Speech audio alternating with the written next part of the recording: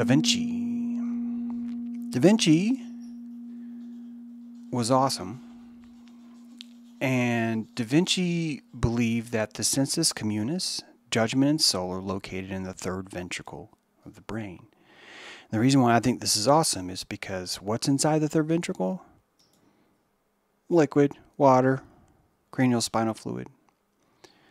Da Vinci was one of the early pioneers that it was recorded, I should say, because we don't even know who that was, even if it was a who, that was explaining that the soul is not physical. There's not an organ. That the soul is running, much like a program would in a piece of software, inside the liquid crystals of your cranial spinal fluid. Just fascinating idea. And if you follow the third ventricle, you'll understand that that not only does it produce these liquid horns that kind of stab on top. You have upper horns and lower horns. You have antlers. But these antlers are made out of liquid. And that not only that, but they actually end up touching your cranial spinal fluid that goes all the way up and down your spine, which means you really do have this large liquid antenna. And that antenna itself, the processes inside of that, is what Leonardo called the soul. It was the pool, the lady of the lake inside the ventricle, was basically who you were. It's a beautiful, beautiful definition, I think. This dude, loved fur, Girolamo Fracastoro, 15th century. Noted the necessity of a single cerebral organ which could act in the integration and coordination of all sensory perceptions captured by the body. And he said it was the canarium. You and I know the canarium is the pineal gland.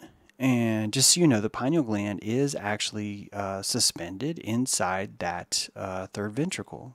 So it does touch the cranial spinal fluid. In fact, I've argued that the pineal, the pulse of your heart, is squeezing that pineal, which is full of piezoelectric crystals. Those crystals expand and contract through the pulsing of your heart.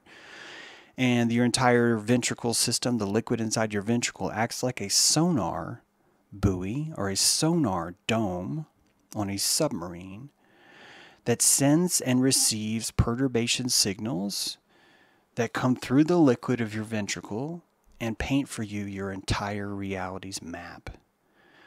If you're interested in this idea, please look up the Eye of Ra. There's a couple of videos about that I've done that explain this idea more. But basically, Girolamo was sort of on that page, although I'm not going to throw him directly into my corner because I don't know how far he went except for just to really say, I believe it's the pineal gland, and I really love this fur coat. These douches, these dudes, Calvin, Martin Luther, they're fine. They're fine. Nothing wrong with them. But they basically were both arguing that the soul was indestructible, but that the soul persisted as consciousness after death, said Calvin, while Martin said, no, the soul dies. It stops working until it's resurrected again from the bone. That the holy bone itself would be resurrected and you would be alive again. So Martin Luther believed that you soul sort of had like an on-off switch, and you could turn the soul back on, or God could, as Martin would say. And once it's turned back on, you're on. Calvin would say, no, consciousness remains forever, even after death. Again, this is going back into that realm of ideals, right? We have these ideal hypothetical realms that are outside of this place. That really is theism. And that, I think, is problematic because when theism was invented, all of your definitions of what God was and what the soul was had to change, because really with theism came the idea that this whole place is profane unless we create a certain space inside of this profanity and sprinkle it with holy water or bless it or make it holy or make it divine. Or sacred, I should say. And so theism, the first thing theism did was to declare the entire world profane, dead, materialistic, doesn't have a soul. And you start to see a lot of thinkers carry this idea to extremes, where you have just asinine, retarded people trying to tell you, well, only my dog doesn't have soul, but that dude has a soul over there, and I totally understand why that's the case. That's what theism does. It leads really dumb people down really, really awful ideologies where they end up in a cosmetics company, like torturing animals because they insist, but God told me that they don't have a soul, so it's totally okay. And Revlon is great. I get a pink car or whatever. So it's a evolution, believe it or not. We're getting there, though.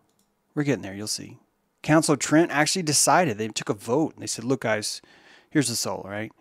There are 3 types of human souls. Intellectual, sensory, and vegetative. 3 types of souls. Sorry, there's a typo there. Intellectual, sensory, and vegetative. Again, they declared most of the world to be soulless or on the lowest form of soulability. And the humans were the highest ideal. Robert Burton wrote this book, The Anatomy of Melancholy. Spirit is a subtle vapor produced from the blood and is the instrument of the soul to carry out its actions. And I love this idea because in the 16th century, people were serious still about magic. Animism was still alive, but it was locked in sorcery.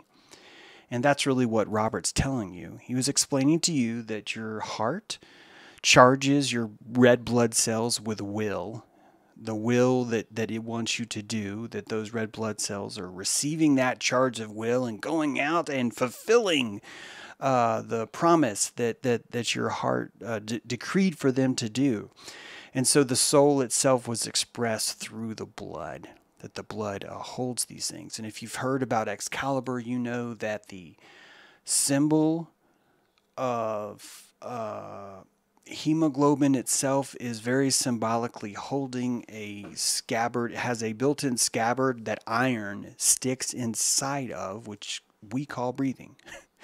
So inside the heart, the Lady of the Lake is taking the sword and shoving it inside the hemoglobin, the stone. And that stone is being delivered to the very tips of your fingers, and at the very end, the capillary, being decreed by its king author, being decreed by Merlin himself, is able to pull the sword from the stone, pull the iron from the hemoglobin, and write or draw or shoot an arrow or strike a sword or stabby or whatever else, that your will itself is expressed through the red blood cells and their desire that was forged in the crucible of the heart. I love this idea. It's one of my favorite concepts as far as like what a soul is.